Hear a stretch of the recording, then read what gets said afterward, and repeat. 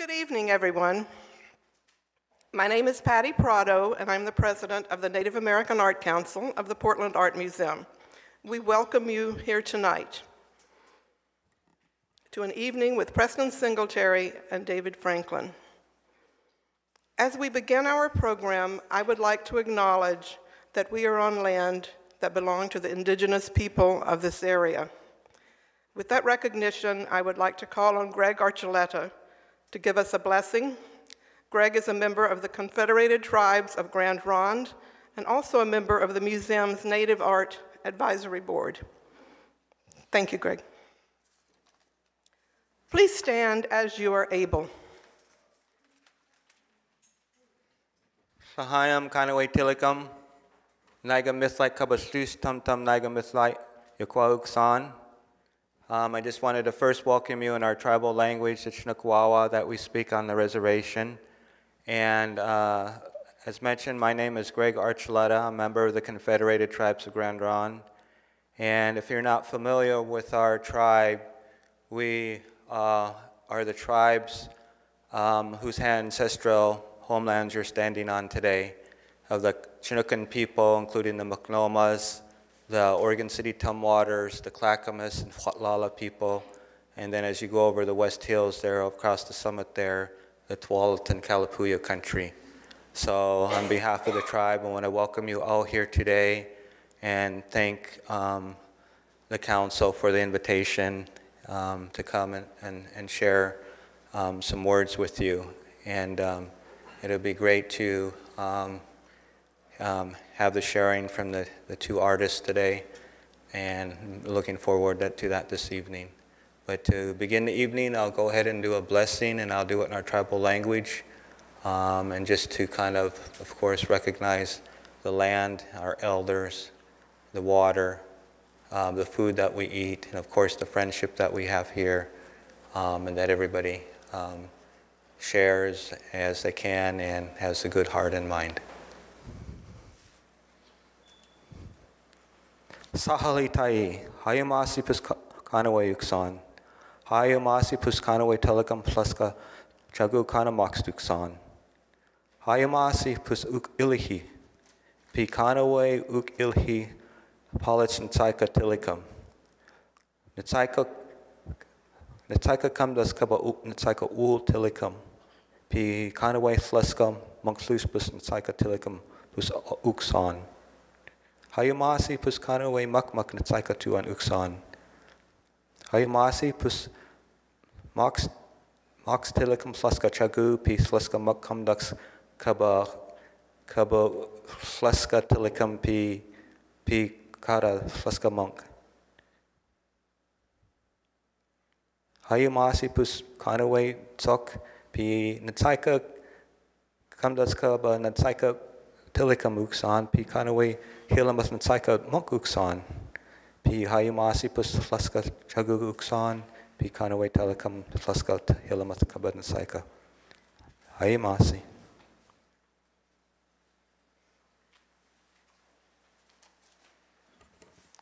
Thank you, Greg. Well, we have a large, diverse, and distinguished crowd here tonight, and we again welcome you. Of course, Tlingit dancing staff didn't just appear by magic overnight. It was the work of a long-time collaboration with the artist, with the developer of the Diane Apartments, John Carroll, who is here with us tonight. John, perhaps you could give us a wave. I don't know. There you are. The City of Portland and the Regional Arts and Culture Council, otherwise known as RAC. And we'll hear a little bit more about that collaboration from a representative of RAC shortly. I'd like to do a few thank yous. To bring you this evening's this evening's event has also been the work of many hands. I'd like to recognize our Vice President and Program Chair, Elaine Janiak. Let's give her a hand, yes. Kristen Calhoun of the Regional Arts and Culture Council. You can wave. You can give the royal wave if you want.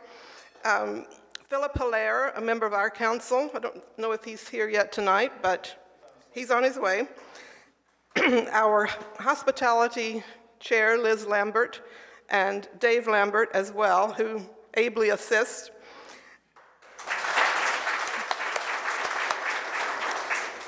Selene Rabago of the Preston Singletary studio, and many other council members who helped in this.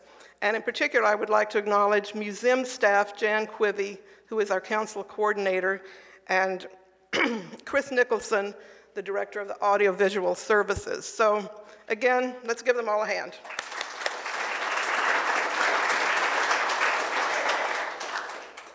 Again, we have representation from the Native American leadership in our community. We have representatives from our council, from the Northwest Art Council, from the Contemporary Art Council and other councils. We have the Oregon Glass Guild represented. We have local artists and friends and family of the artist. So again, thank you all for coming.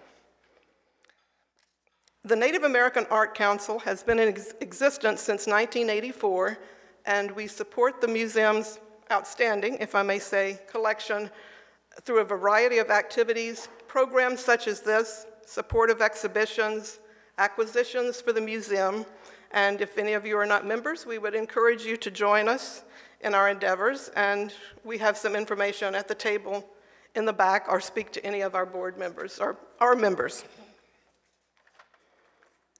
Several people have asked me about our streetcar adventure, and I will go more into details of that for those who would like a tutorial at the end of the program. So we'll get to that point. I'd now like to introduce Kristen Calhoun, Director of Public Art for the Regional Arts and Culture Council, to tell us a little bit more about this collaboration.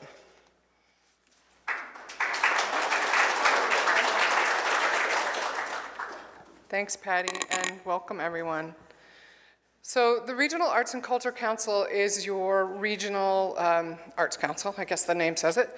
And one of the things we do is to work with the city of Portland on regulatory issues. Sounds kind of boring, but sometimes those regulatory issues interface with artwork. So in this case, John Carroll was building a building that he was using a floor area ratio transfer. This is a code thing. This is the sort of nerdy side of what we do.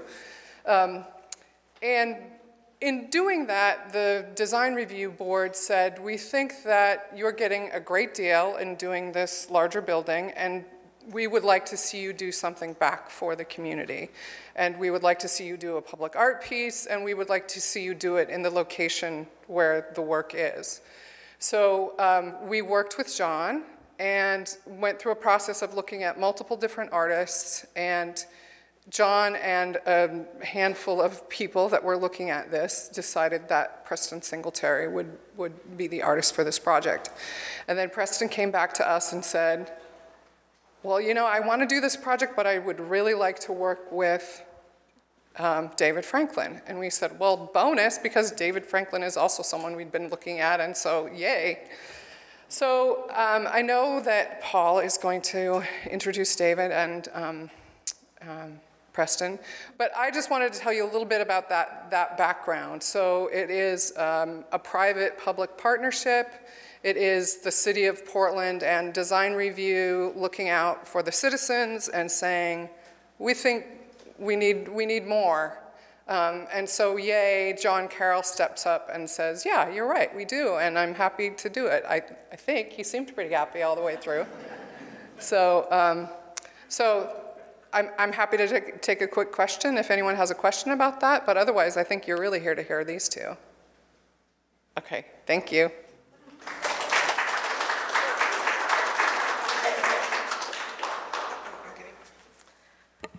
Yes, and now Paul Lumley, who is a member of the Yakima Nation and also of our council, will introduce our artist.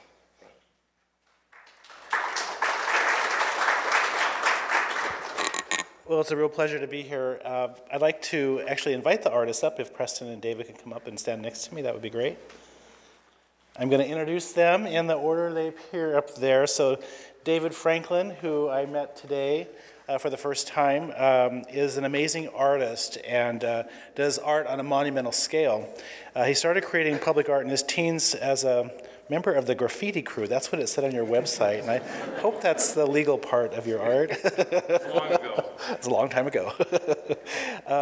His passion is to connect with humanity through large-scale installations, and moved from Denver to Seattle in the 1990s. And his work is inspired by nature and also by Native culture, and he's done several collaborations with other Native artists. And your mentor is Dwayne Pascoe, who was part of the revival of Northwest coastal art, and he created monumental freestanding and integrated sculptures, amazing work.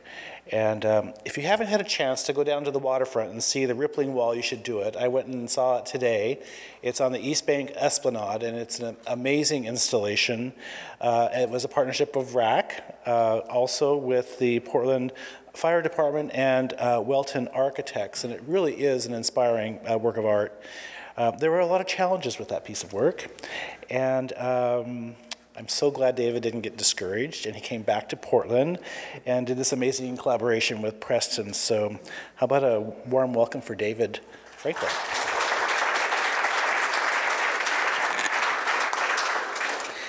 Next, I'd like to say a few words about Preston Singletary, who is Tlingit and has grown up in the Seattle area, and I've known Preston for many years. My husband Philip, who is late, will be here soon, but he introduced us many years ago, and I was introduced to him not necessarily through his glass art, but more through his print art and also his music. He has his own band, and he plays in his band. They have 3 albums.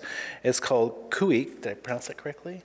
And I've had the pleasure of listening to his music a couple of times, and he's really talented. And I don't know how you do it. I'm just exhausted even telling people about this, but you have an incredible energy. Preston actually became school friends with another amazing glass artist and famous as well, Dante Marioni. They met in high school and became friends, and eventually Preston started working for his studio and got to know the joys of working with glass. That became a passion of his. He ended up going to the Pilchuck Glass Studio in 1984 as a workshop. And from there, he just has blossomed and has traveled throughout the world and ended up going to Sweden as one of those stops and met his wife over here, Osa, and his daughter, and sitting right next to their daughter. They're both here, so thank you for being here with your family, Preston. And I forgot to mention, David, your wife is also here. Could you raise your hand? Thank you. We got the whole family. A few weekends ago, I was really blessed to go to a gala fundraiser for the Museum of Glass in Tacoma. And of course, they have incredible galas. I love going to them, but this particular one, Preston was featured with his new glass exhibit called Raven and the Box of Daylight, and it truly is amazing. How long will it be there? To the end of August next year. To the end of August next year, so you really need to go check this out. It was moving for me. It's a great experience, and it will make your heart grow when you see that art. So how about a round of applause for Preston Singletary for being here? And how about a warm welcome for both of them as a collaboration? Thank you very much. Thank you so much. So Preston ach sayi schlinket ke nach cochain do asal kagwantana khatsati and Seattle Kwan ayachat. It's a little brief introduction in Tlingit. Thank you, David, for that welcoming and the blessing, welcoming us to your ancestral lands. And thank you all for being here. Thank you for everybody making this come together. I've been showing in Portland over the years in various capacities, all the way back in the late 90s with the, or no, was that the late 80s? 90s? I'm losing track. Used to have a native art festival out on the park streets, but that was a long time ago. So long ago I can't remember. Oh, it was late 90s. That anyway. Thank you. It's always good to have your wife around to correct you. Thank you, wives, for being here. Thank you for my family for being here. So anyways, this is kind of a new presentation. I was asked to do a bit of an overview of Native American, well, glass art that happens to be native, made by Native Americans. So this was my little quick overview of the variety of artists that work with glass. This was Tony Hohola, and to my knowledge, Tony is the longest working Native American glass artist around. These are artists that actually make the glass, blow glass. So Tony is led a Pueblo, and you know, quite honestly, the era that we're in with this glass art, as we call it, is just roughly over 50 years old. Prior to that, it was really designers and master craftsmen. And then they came together. You know, the designers were educated to work in different mediums. And about just a little over 50 years ago, Harvey Littleton went to Europe. And came back. He built a little studio in Kent State, Ohio. It's just a little over 50 years ago, and he started to teach or make sculpture that he made himself, not by anybody else, and he would present it as glass art. So that's kind of the era. So Tony's probably been working maybe, I don't know, about 40 years. If I've been working about 35 years now, maybe. He's been working probably about 40. Anyway, Tony Hohola is led a Pueblo, and a lot of this work that he does, you know, he came up and worked with Dale Chihuly, attended the Pilchuck Glass School, and you know, came from a very traditional, from the Pueblo, from the reservation in Isleta Pueblo in New Mexico, and you know, long line of artists. His father was a silversmith, and these are some of the stamps that his father made for his jewelry pieces, and he stamped them in the glass, and then drew these designs with canes and so forth, making the patterning of the Pueblo styles. Doug Coffin was also an artist who. This is a mixed media piece, a piece that he made probably in the early 80s, and it represented several different moons. This was work I think he even had maybe done in university when he was a student, also out of the New Mexico region. And then Larry Avicana. And when I first went to Pilchuck in 1984, I met both Tony and Larry Avicana. And Larry Avicana was in Yupiat, which is from the very far north of Alaska, in Barrow, Alaska. And so this is a piece that he made, which reflects different sort of petroglyphs and a lot about the landscape of the frozen tundra of the north.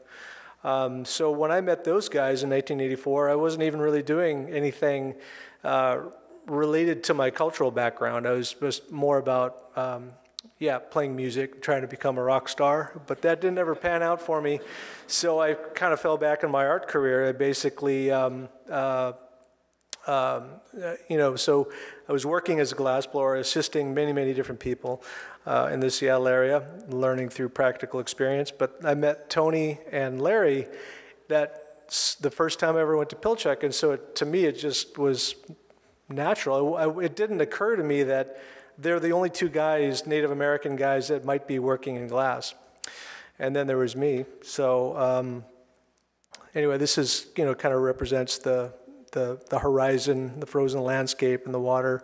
It's Larry's work.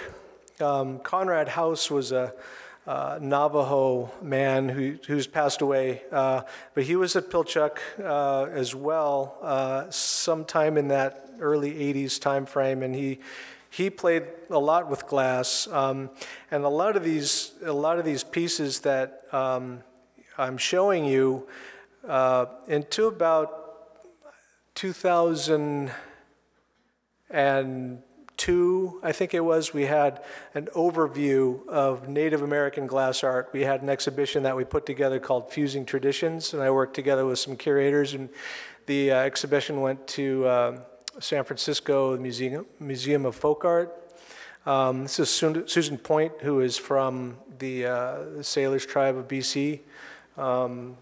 You know, spindle whirl form that was. So I also saw her work in galleries, as you know, and it sort of prompted my curiosity about like how could you get these designs into the glass. Ramson Lomatewama is a Hopi native. Also met him up at Pilchuck in the mid-90s. And then there was Marvin Oliver, who, oddly enough, we were kind of passing in different circles but never ever really met. And he went to my friend Dante Marioni and asked about having Dante help him blow into this form, this mold that he had made. And Dante said, "Yeah, I got a friend who's native too." But it still took several years before we actually met each other. This is actually a water jet cut form. So it's transparent glass that's been cut out, plotted out by a computer, and then put back together like a puzzle, and then fused back together. So it's actually melted back together. So it's about 6 foot tall standing killer whale fin. Really spectacular. So some of these artists, they don't blow the glass, maybe they don't handle it or fabricate it themselves, but they design in it. So I'm showing just really a broad variety of the capabilities of what glass can do. Wayne Price was a Tlingit guy who was a carver, worked on this project with me at the Pilchuck Glass School. I'll talk about that in a little bit. Brian Barber is a Pawnee, went to university and studied glass making and started to connect his culture to the material of glass. And then this is Marcus Ammerman, who I call the original glass artist, because I always contend that Native American culture has this defining historic connection to glass, and it came through trade beads. And these trade beads were of tremendous value to the culture, the community, and was adopted into ornamenting clothing and garments, objects, and so this kind of takes it into a whole new level, like a conceptual level. And Marcus is an incredible conceptual artist as well as working across different mediums. There's Robert Tannehill, and all of this work was, again, done prior to about 2003. Robert was a student of mine up at the Pilchuck Glass School. And then Joe Davis, New Chownulth from the west coast of Vancouver Island, also became one of my most important mentors in the summer of 2000. Ed Archie Noisecat, we worked on this piece together. He actually carved that form out of wood, and then we turned it into a mold that we could both work with, and changing the design and color, you can get different kinds of effects. So this is one that was executed with his design style, and then sometimes I would take those and I would also execute them in my own cultural style. And Clarissa Rizal, this is a beadwork curtain, but it's really massive, and I thought it was pretty impressive.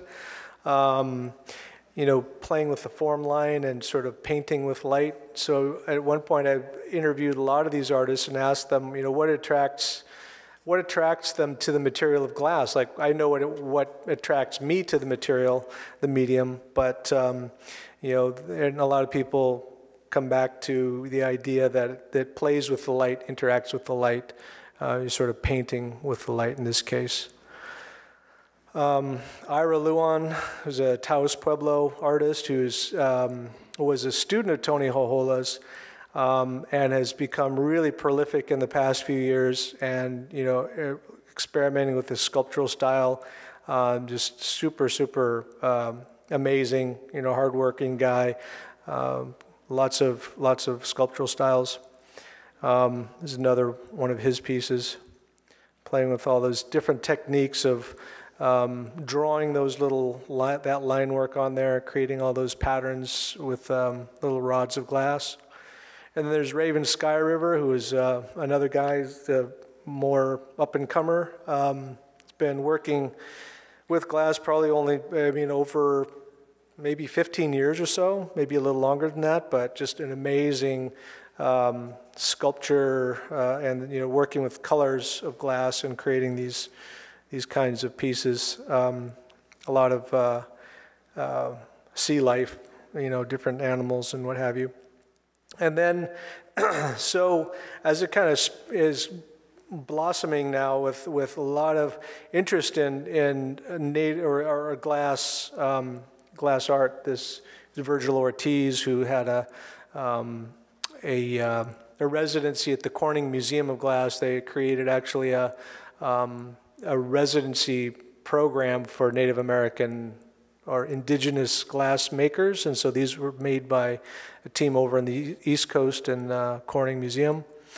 Dan Friday is a Lummi native who is Washington State, has been working with glass many, probably 30 plus years, and has finally really come into his own in terms of making his own work and developing his own style. And he was also a student of mine up at Pilchuck many years ago. Lillian Pitt, and these were, she's a local native artist, working in ceramics and also in glass, I think other materials as well.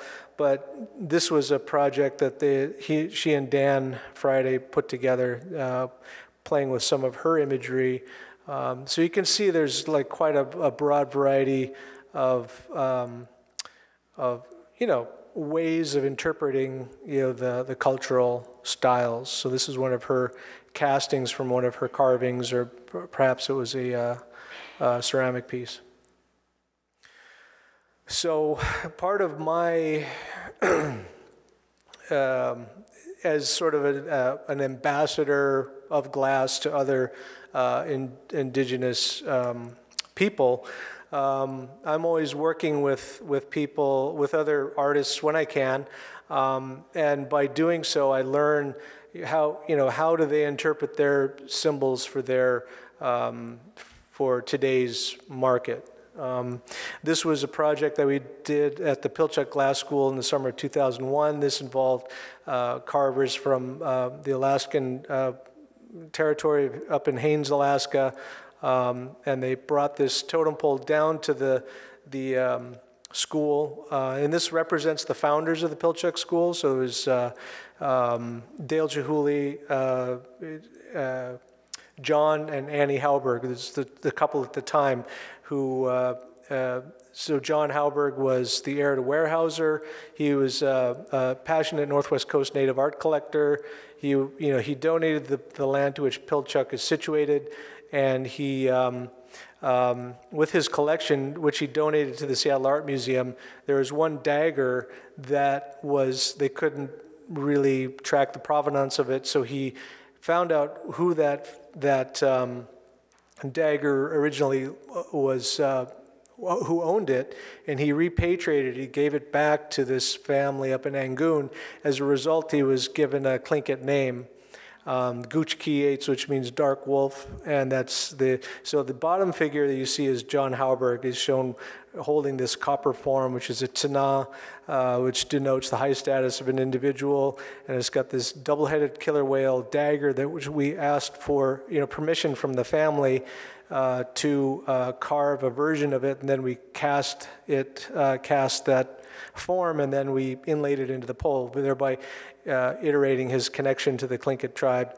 And of course, the middle section you can see with the slash across the eyes, Dale Chihuly, as if, Dale, most of you probably know he has a patch on his eye, so this was our way of iterating that idea of the vision of glass, or the connection of glass. He's holding on to this diving raven with the sun in its beak, and it speaks to the idea of Raven brings the light is sort of like Dale Chihuly brought the idea of Pilchuck to the world. And so we kind of told this story through this totem pole. The top figure is Annie Halberg. And so we created this in the summer of 2000. We had Native American students. I co-taught it with David Svensson, who is the carver of this particular totem pole. So a little bit about the collaborations that, for me, kicked off this whole process of working with different artists. This is Harlan Rayano. These figures are about 15, 16 inches tall, very complex forms. Lewis Gardner is a Maori jade carver, so the green that you see there is actually jade stone that's been inlaid into the glass form. Then we started to think about the conjoined stories that we have.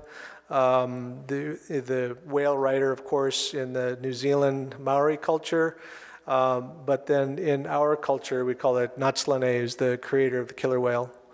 And then, of course, Joe David, who I always enjoy working with. Worked on lots of different kinds of forms with him. These are lightning snake dance frontlets, headdresses.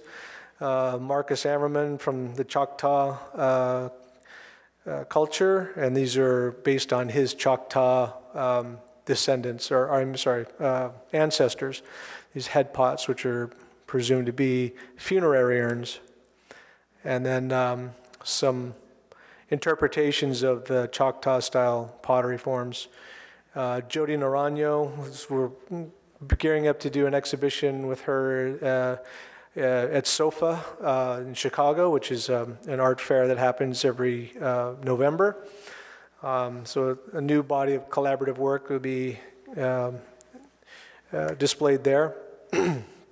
And Jambo Marawili was an Aboriginal Australian who I became friends with on a trip that I made, a cultural art exchange. And I went to go visit him in the Northern Territory. And so this is kind of reflective of his design style. So, okay, so that's a little bit about the indigenous art. This is a little bit about my work here. This is, on the right-hand side is a totem pole that I cast in full scale that represents a story about my great-grandmother. And this central figure here was actually carved by David Franklin, who I commissioned to make this form for me. So we worked collaboratively on the design and what's it going to look like. And then he carves these pieces for me, or the one in the center here. So this was, the full-scale totem that I cast, representing my great-grandmother, who had a pet grizzly bear as a child. You can see the grizzly bear cub on top. So she, grew up in Sitka, moved down to Seattle in the 20s, and from that point forward, she took the whole family with her. My grandmother, we all grew up in the Seattle area after that. Playing with a lot of different forms and trying to interpret cultural styles, design styles, as my skills evolved as over the years. I'm showing you kind of like the cream of the crop here. The very best pieces, or some of the very best pieces. Playing with different techniques to pay homage to the tradition of basketry and these geometric designs. Playing with more sculptural forms and getting more complex. This is a cormorant. This is actually a piece that came from that same mold that I did with Ed Noiscat. So you can see it's like more of my interpretation and how I would use that piece. Kind of playing with a little bit of a play on modernism. The modernist movement evolved into this genre of primitivism, which was reflecting on older cultures, African, Native American, oceanic cultures, and so sometimes I like to play with that feeling of modernism. In this case, it's more of a kind of a literal interpretation of oyster catcher rattle. And of course, raven stealing the sun, or the moon in this case, and raven stole the stars, the moon, and the sun. That is the theme of the exhibition that is up at the Museum of Glass currently, just opened up last week. So what I've tried to do is to create the thread of this story to, as you walk through the exhibition, it's kind of like a theatrical installation. And so, you know, starting with this totem pole, and you learn about Raven, who at the time was a white bird. Before he was a black bird, he was a white bird. And so he travels through to the fisherman of the night and to learn about this old man who's hoarding these treasures in his clan house, the sun, the stars, the moon, and the sun. So he goes to the canoe where these fishermen are fishing. He transforms himself into a hemlock needle. He infiltrates the clan house by, he floats down the river as a hemlock needle, and the daughter scoops up this water and she swallows it, and she becomes the hemlock needle, that is, and then she becomes pregnant and gives birth to Raven in the form of a human child. And that's actually a little bit of what the piece at the Diane Apartments is. It's got a raven, and the red piece is the sun. That represents the sun. So he goes and he spies these boxes one by one. He releases these elements into the night sky, and then breaks daylight on the world, and then people scatter into different realms, the water and the air and the forest, and they become the animals of those areas. And so that's these figures here represent that transformation and the adaptation of animal symbols to the clan to represent the different clans and families. And then this is the music project, and it's sort of moonlighting as a musician and creating a body of music. This is all part of my artistic expression. And we are a Native American themed group. We feature a lot of elements of storytelling and traditional language, performance art, and sort of jazz rock kinds of styles. So, monumental work. Yeah, that's in the Museum of Glass exhibition. These are some of my first public art pieces, and then playing with the idea of the steel and the glass inlays. So this was some of the inspiration for the Diane piece. So I'm going to, collaboration. Okay, we're going to get to this collaborative effort here, and we'll let David talk a little bit. But this was a piece that David also helped me with laying out the design for this particular piece, which went into a cultural arts center up in Juneau, Alaska. And here it is. This is the largest screen that I'd done, and these glass house posts on either side, David also carved, and they represent Tlingit warriors. They have the eagle and the raven, so you can see on the right is the raven and the left is an eagle. And together we came up with this piece for the Boney Courthouse up in Anchorage, Alaska. So the Diane was the first public art piece that we actually executed together, and then this one was also in the works, so we installed this one in, when was that? February? Yeah, February. So I'm going to let David talk a little bit about this stuff too, so I don't... I'm going to have plenty to say. Well, I'm just about... so this was... This is up in Anchorage, Alaska, and this is the courthouse. So, we wanted to bring a little bit of color into the space. So we had two areas that we decided that we wanted to work with. This is up the upper balcony, sort of mezzanine area, looking across to the atrium where you enter into the courthouse through the security system. And so we wanted to sort of iterate the idea of a sunrise and like the Northern Lights. So this was sandblasted design that was then painted with enamel paints, and then installed these panels up in the areas there. There's a large eagle design, and there's no, that's the placeholder for you to start talking. Thanks for having me here. It's really something. I love working with Preston. Preston and I served like a 12-year apprenticeship to a carver named Dwayne Pascoe, who was part of the revival. He was mentioned, Paul mentioned him earlier.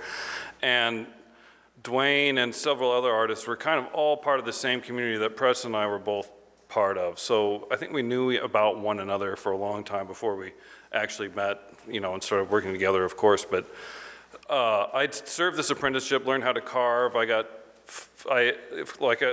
Paul said, I started with the graffiti crew in Denver, where I met my lovely wife. Then we moved to the Northwest, and she got a real job, and I started carving a lot. But I got really engrossed in all this, and part of it was just also to have a better understanding of this place that we all live in, history didn't start with Lewis and Clark, and I think it's important for anybody that lives here to have a deeper understanding of the history of this place. And I spent all these years carving with Dwayne and doing my own pieces, and eventually I had a show of this kind of work. And it was around that time where I started feeling like, this doesn't really represent me, I'm really representing these other cultures. But I did get this one commission at Grays Harbor College in Aberdeen. And to me, it was a shame that there was no representations at that time of Chinookan art forms at all, anywhere. Like wasn't really a thing that you could access. It was like always a couple of pieces here or there in the back of the book, and it just made me realize too that we lived in this area that we're really focused on more northern and Alaskan art forms, and that the understand the identify of local people is actually a much more challenging thing to research, and there's a lot less information about it. And so when this commission came up, I thought that it would be important at this educational facility to have something that represented the ancient people of this place. So this is basically like representations of all different kinds of Chinookan artifacts and design, from paddles to ladle handle creatures, and the overall shape is like a horn bowl style that's carved from this area. And I called it Chinookan Sunset, and that was probably really a totally mistaken name, because really it was at that time that they were just beginning to build their big house, and a major cultural aware movement was happening artistically and otherwise. So, and I had no idea that any of that was going on, but it just shows that you can live in an area for a long time and not really know the history of it when it's right in your backyard. But then, I really also wanted to have a larger vision for my work. And so I got another public art commission. And this one I kind of brought some of my graffiti and my greater experience all together in the piece. And this is installed at the Green Hill School in Chehalis, Washington, which is like the juvenile detention center you drive by when you're going up I-5. And the idea was that this is the cultural house of cards. And all the tension within the juvenile facility kind of come along racial lines, but also a lot of the work that they're doing to rejuvenate these people is to also have clubs that have pride in cultural communities. So this was kind of a result of hearing about all of that and seeing the kids in the facility with playing cards and puzzles and all these kinds of things. But the idea behind this is that, we all have to hold up our part of the cultural house of cards in order for it to work, and without that it can all just collapse. And so on this side of the cards you can see that there's these kind of very wide-ranging cultural representations from the same groups that are within the facility. And then this is the piece that Paul was talking about earlier. This is down on the east bank at Fire Station 21. This is called the Rippling Wall. And I worked, Aaron Welton over there. Aaron was the architect of the building, and when I got the commission, I kind of had this idea for doing this massive ripple sculpture, and Aaron and I started working together and figuring out how to actually do that. Aaron had the capabilities of realizing that digitally, and then Kurt Nordquist, my other long-term partner, helped me make the whole thing and figure out how to hang it from this building. And this really became kind of a life-changing project. And interestingly, it's inspired by this rock that's in Stevenson, Washington, that is a petroglyph rock that was actually moved from the other side of the river.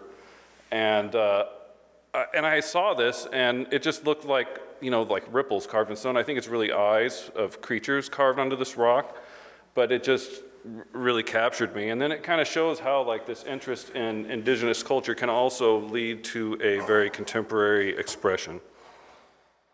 And then we did a much larger version of this down in San Diego at a hotel on the waterfront down there. And then Aaron and I have since collaborated on other sculptures. This is drift inversion. Oh, Aaron also just works like across the street. He's an associate professor of architecture at PSU. And so Aaron and I have started working together on doing these massive installations. This one's called drift inversion, and it's 20-some feet wide and almost 130 feet long, and it's supposed to be a dune landscape turned upside down. That's in Denver. That's in where I grew up. Aaron got to meet my whole family and work with everybody. And Kurt Nordquist also worked on this one as well. So like, as I started getting into these public art jobs, I developed a team, and Kurt and Aaron were like crucial to making that happen, because it started to be a vision and a project bigger than any one person could really handle. And then this piece, I've been fortunate enough to get 2 residencies at the Kohler factory in Sheboygan, Wisconsin.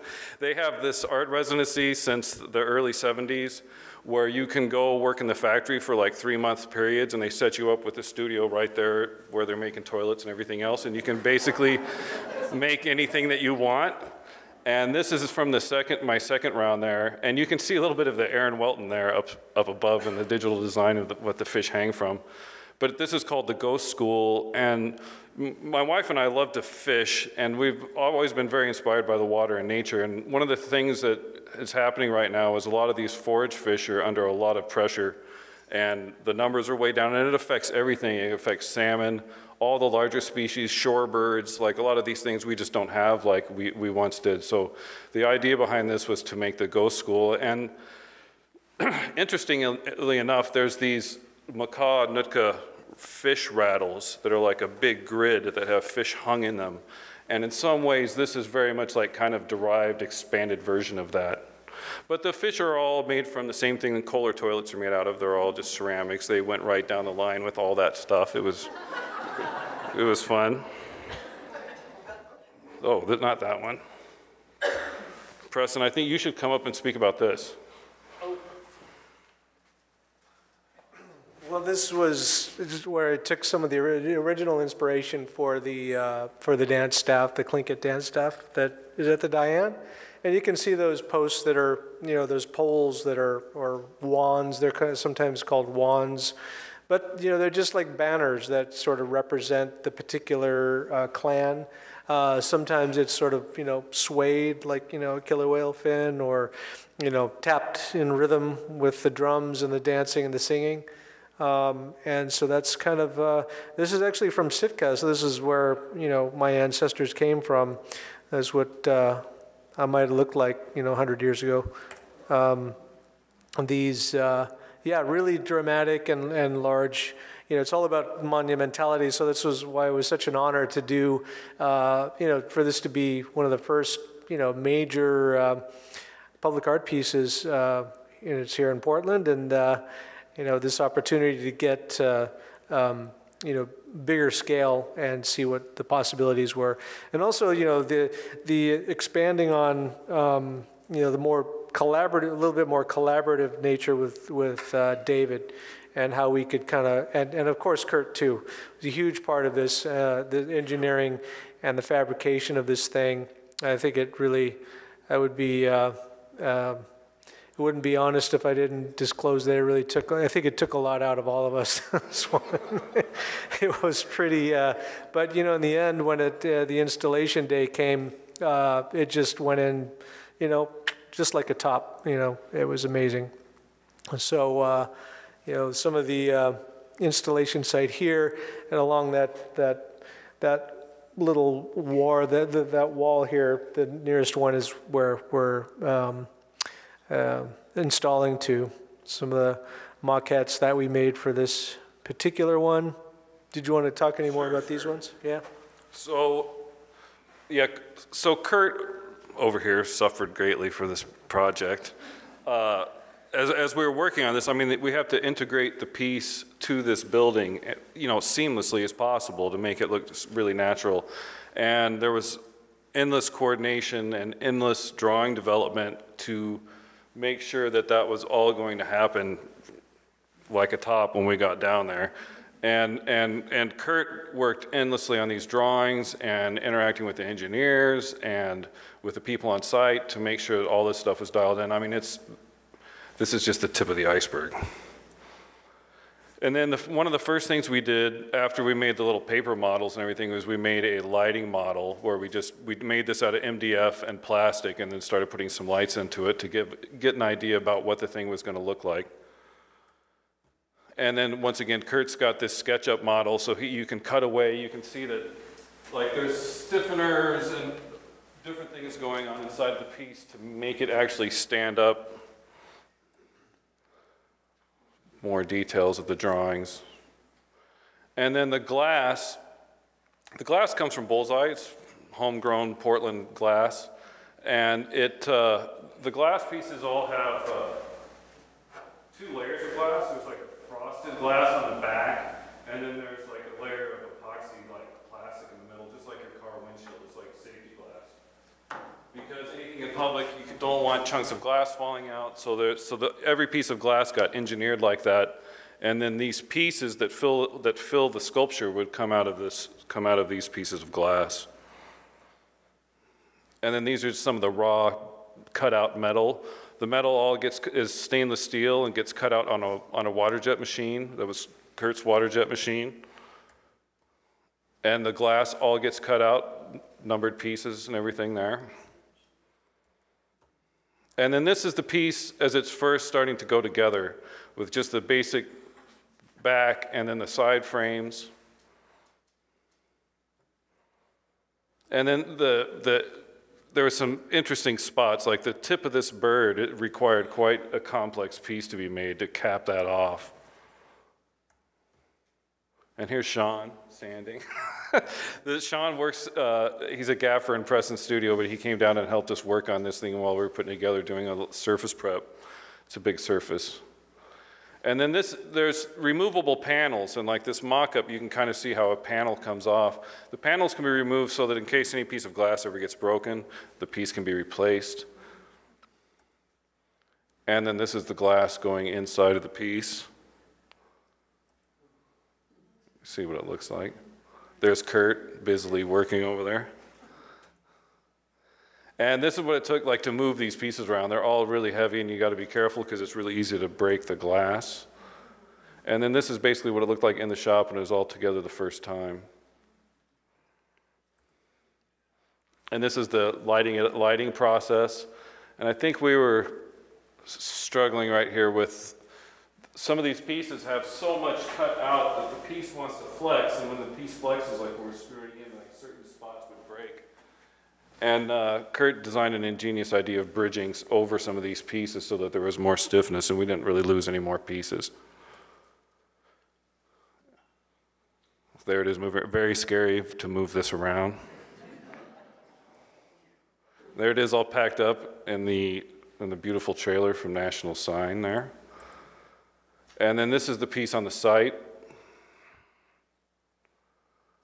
And there's John Carroll, I'm sure nervously making sure that we don't break his building. And Kurt also, I mean, Kurt did incredible work on this thing, because even this piece that attaches to the lower jaw of the bird up there that holds it up is something that Kurt put together and designed so that we could move it around.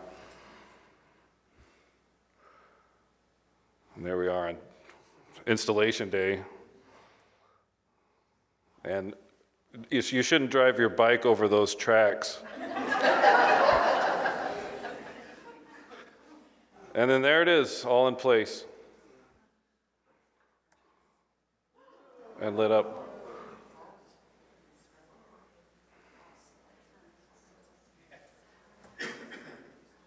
There we go.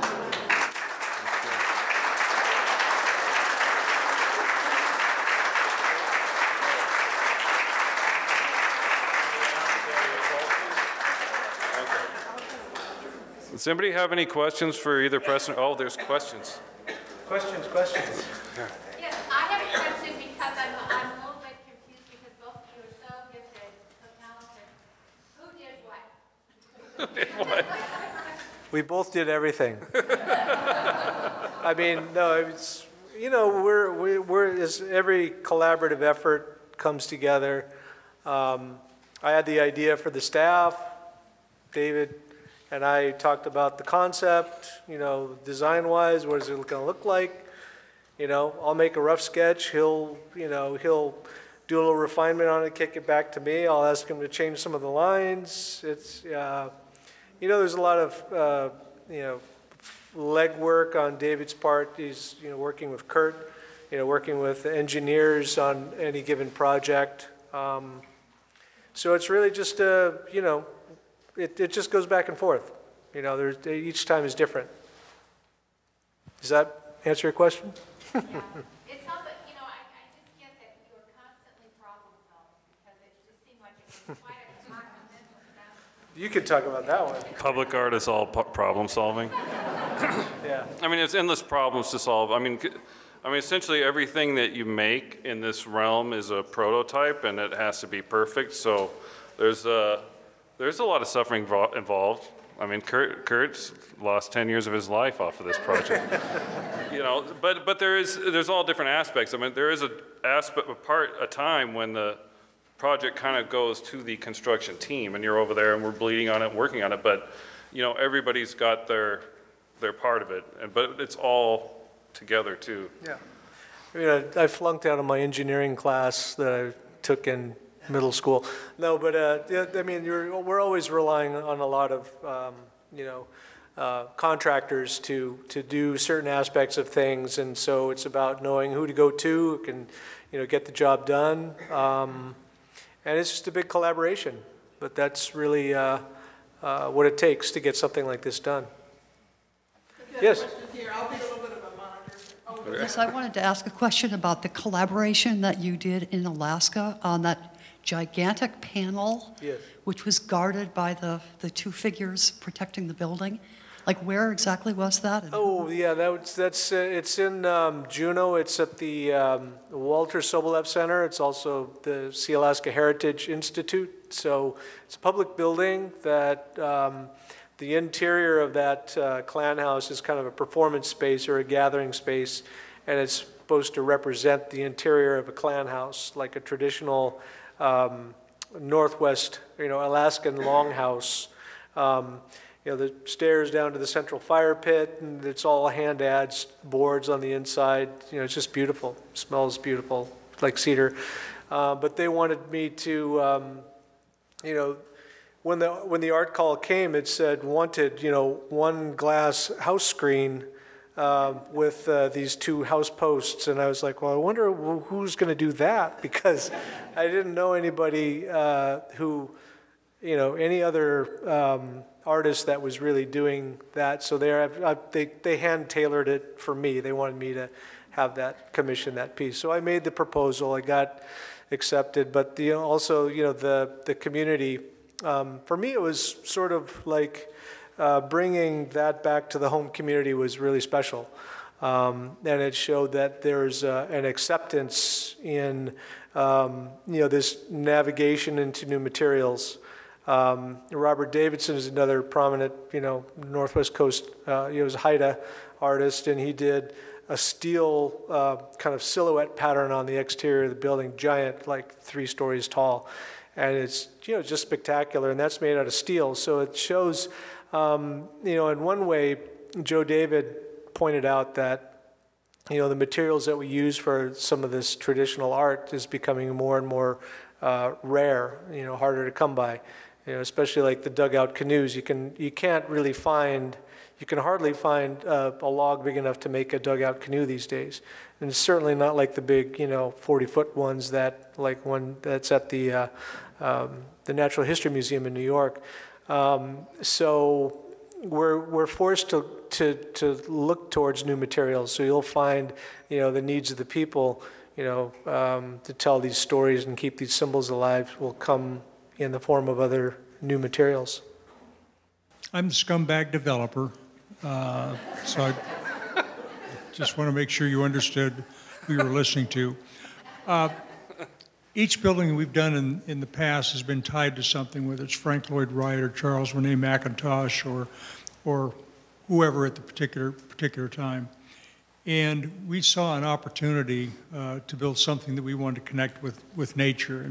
And if you get a chance to look at the building a little closer, interior, we did that. The process to go through the public art piece, I had a great deal of trepidation with. I've seen public art on corners that you wonder what it's there for. You don't have an idea what the connection is to the community. You just walk by it. And when when Kristen put together the format for selecting an artist, I do recall we were going to look at 8 or 10 artists in presentations that she'd put together. We saw, when we had the formal presentation, we saw the first artist, and that went through in about 30 seconds, and kind of shaking my head. They had two images they put on the screen. The first one I looked at it. The second one I said, that's it, we're done. We're not talking to any more artists. I was so impressed with what it is they pulled together to put in a contemporary building, how to make that connection, and it's such a strong story. A quick aside is ever since I've seen the art go up, I've been trying to figure out how to buy the building next door and tear it down. But the pictures they told during the manufacture or the production of it, I went up to the shop as they got to that point, and I just was blown away. The detail, the structural systems, the lighting systems, the long-term perspective you had to put on that. I walked away from there just shaking my head. I couldn't believe what was going on there.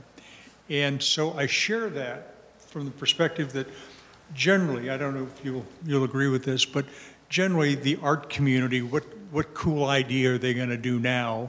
And are they going to be able to get it done? And I'll tell you, this wasn't a cool idea. This was a piece that caught everybody's attention, everyone's attention from day one.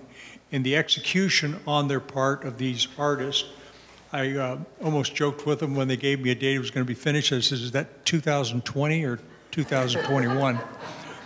But they were on time. They kept to the detail. They kept with the plan. And I want to get that word out to the community at large, because incorporating art into the commercial community, into our heart and soul, is that you do want it delivered. You don't want it to be this cool idea that finds itself, in a tank in the back of a yard somewhere.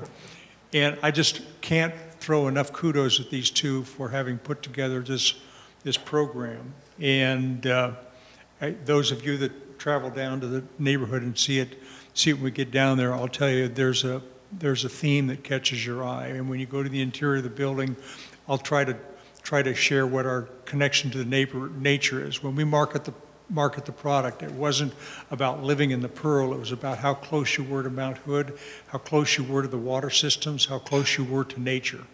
And this piece really pulled all that together. Thank you. Thank you. Thanks, John.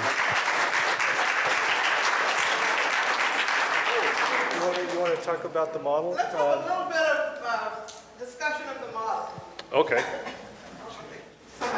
People may have seen it before, but Yeah, it's heavy. This is a full-size mock-up that Kurt basically put together for just for figuring out systems for removing the panels and for just testing it, because it's such a big elaborate piece. You can't just make a thing and have it be perfect the first time. Kurt has to mess with it a lot. But the panels come off. You can basically see how the glass goes into each piece, and they're basically just. If once we stop talking, everybody's welcome to come up and take a look at it. But it's just a welded stainless steel. And then if one of the pieces breaks, you just have to cut it out, pop it out, and then we can cut out a new piece and put it in. And then there's a place so far so good. Yeah, so but afterwards, anybody should. Once this is over, feel free to come up and and talk about this and take a look if you want. It is kind of interesting in here. There's a lot went into figuring all this out. And oh, look, there's questions. Okay, go ahead. Yeah. I just have, when you're doing public art like this, what type of regulations, city or county or whatever, do you have to make for safety? Because I know this goes all the way down to the ground, and there's some population in Portland might want to climb it or something like that. I didn't know what you had to do to ensure that it's going to follow some codes. And does that impact the design of just the art? Yes, I would say so. But the idea is that you don't notice that would impact the design. I mean, the fact that it has to be safety glass, there's a lot. I mean, the RACC has, pretty stringent guidelines. Everything has to be reviewed by a conservator. There's a lot of documentation. I had to put together a whole maintenance manual for it. So there's a lot of thought process put into not only durability, but whether or not you can take it down, at some point. And so a lot of time was spent to make these removable panels. It would have been easier if you could have just buttoned the whole thing up, but a lots of time and effort goes into all of that aspect of it, and public safety, durability, all of that stuff. They're pretty rigid about it, and that's one of the things that's kind of difficult with public art, is navigating through all that to a system that works. How did you have blue as the glass color? Yes. Why blue? Well, who doesn't like blue? That was quite simply, I don't know, it was a striking color. We had some other color options, but the blue is the one that kind of resonated with everybody. So, often we'll do some mock-ups, and that's a lot of what Dave does. He'll kind of play with the presentation, Photoshop and things like that, and give some options. But the blue was the one that stuck. The green and red looked like Christmas too much. Yeah. This is going back to earlier when you talked about another project and you mentioned carving glass. And I'm trying to understand in my simple mind how one carves glass. I just can't imagine what's being. Yeah, well, in the case of these, cutting out these little forms and these shapes, this is a water jet cutting machine. So it's basically plotted out by a computer.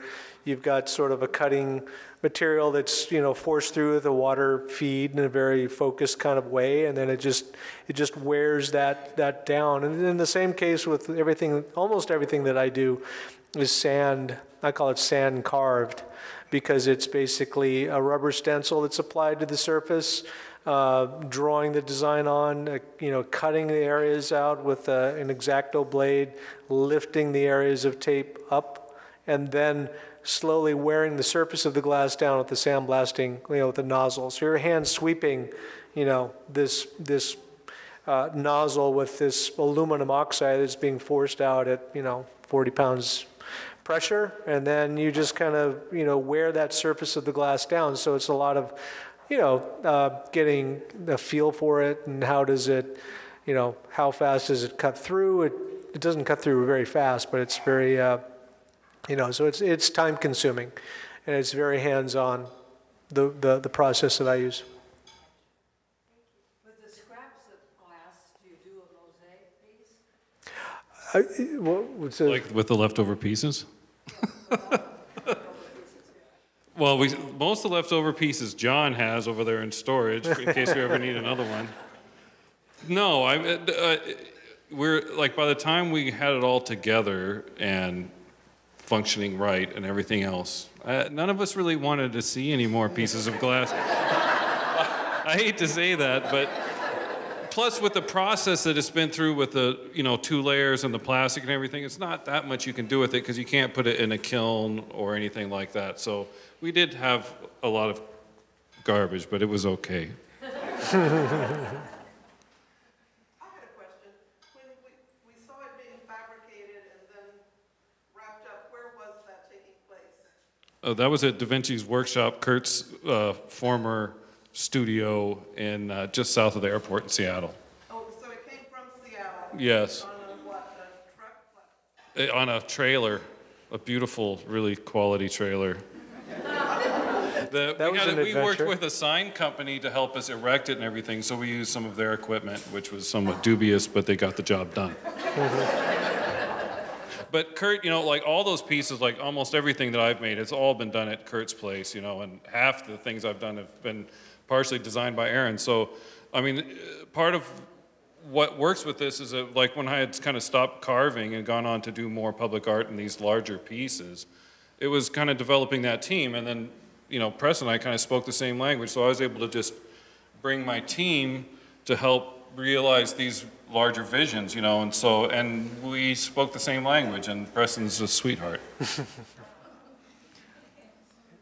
couple of other questions. Yes, Elaine? Do you have a different mindset when you're doing public art as opposed to, smaller art for individual consumption? Do you think about it differently or have different goals? Yeah, there's always a lot of, the dialogue going on with any public art call, regional, what are the needs of the community to have, something in there, in that place, or, so we often, so far it's just been like the first idea always seems to be the best. We tend to like, oh yeah, this would be good. And we might have, a second or third option, but we generally just kind of throw something out there. It's usually very, apparent based on the use of the space. Like in the case of the courthouse, that was these big window panels just made sense to work with that space. It was very unobtrusive, but there's a lot of the same rules that apply in terms of design, concept. What do we want to represent? Maybe there's a particular story, and we can use some symbolism within the story, or we can kind of create that effect. Like the northern lights in the case of the panels up in Alaska. It's really effective because it's a very dark, kind of gray space, and it was really, devoid of color on every level, and so we came up with that, and it worked. Yeah, and I think that like with I used to do a lot of retail pieces, and I haven't really done that in a while. And the thing about public art that's so fun and kind of engaging is that it's free for everybody. It's not something you have to walk into a museum, no offense to museum, to see, or into a gallery for that matter. There's people who are just not comfortable with that. They're never going to go into a gallery. And public art puts this in your space, in your home, in your living room, and it's for everybody. And so everybody kind of comes into the thought process. The guy who's going to try to climb it to what a little kid might think about it, so you think about the community and you think about the piece in a larger way, and I think that it also enriches people's lives even without them realizing it sometimes, like these things are things people walk by, and I like to make things personally, and I think Preston's work too, it appeals to a really wide audience, like a child could enjoy it or an old guy could enjoy it who you know, or a property developer can enjoy it. Or, you know what I mean? So that's kind of the intention. So, and that's a wonderful thing because we get to take our creativity and share it with everybody in a very intimate way that way. Okay, so let's have 2 more questions. Yes, go ahead. Well, first of all, thank you so much for sharing this broader vision of Native American art and glass.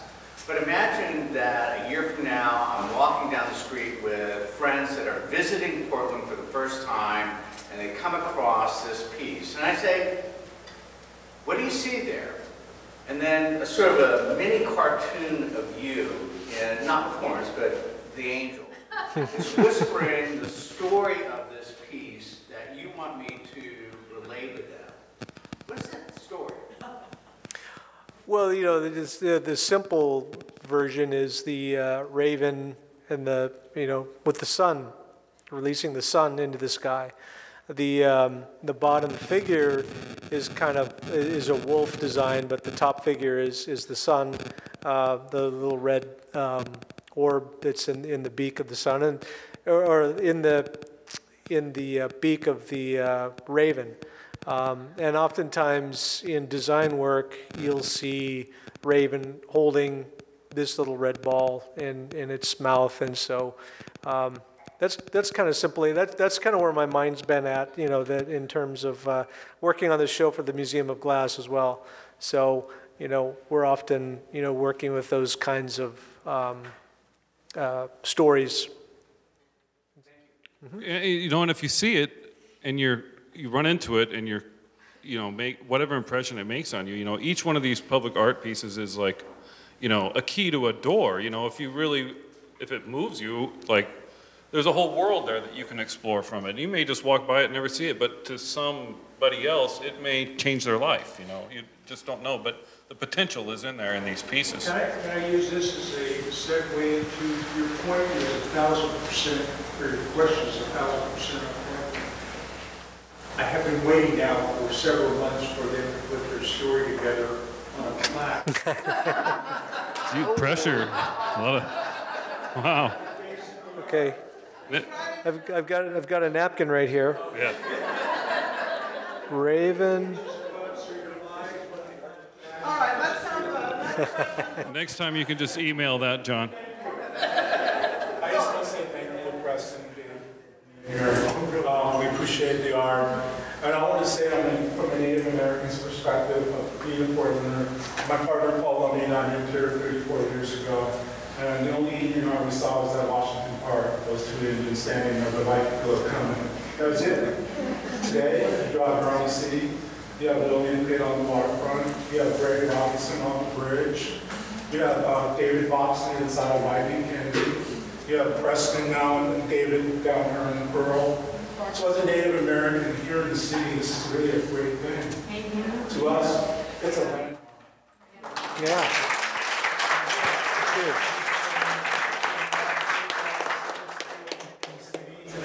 So we just hope to expand it.